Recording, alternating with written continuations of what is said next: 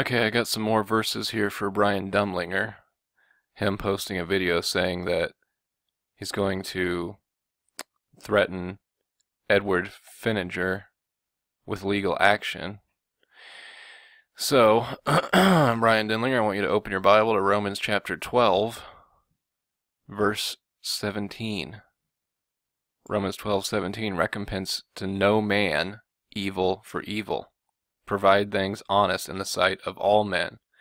If it be possible, as much as lieth in you, live peaceably with all men. Dearly beloved, avenge not yourselves, but rather give place unto wrath, for it is written, Vengeance is mine, I will repay, saith the Lord.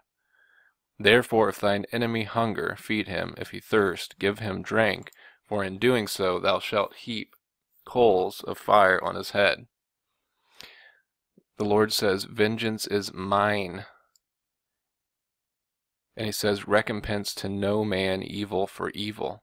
That's what Bryan Denlinger is trying to do here. He's saying that he's being harassed by Ed Finninger, and he's saying that he's going to avenge himself by trying to get his YouTube channel shut down. Now, Bryan Denlinger, I want you to go to Luke chapter 9. Luke 9, verse 54. It says, And when his disciples James and John saw this, they said, Lord, wilt thou that we command fire to come down from heaven and consume them, even as Elias did? But he turned and rebuked them and said, Ye know not what manner of spirit ye are of. For the Son of Man is not come to destroy men's lives, but to save them. And they went to another village. So you see, Jesus came not to destroy men's lives, but to save them.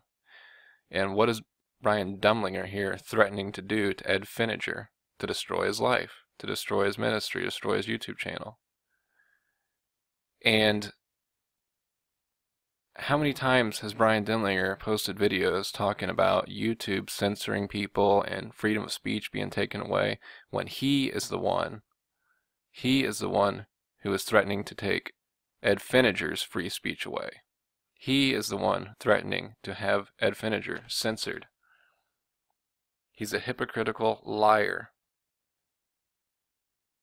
And he's a deceiver. Bryan Denlinger is.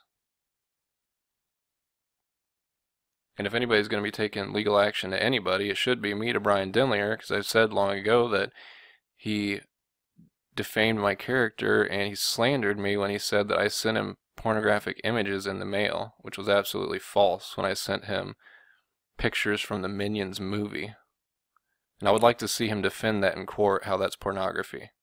I'm pretty sure that the judge would be on my side. And that's some pretty serious charges. But I won't do that. Because vengeance belongs to the Lord.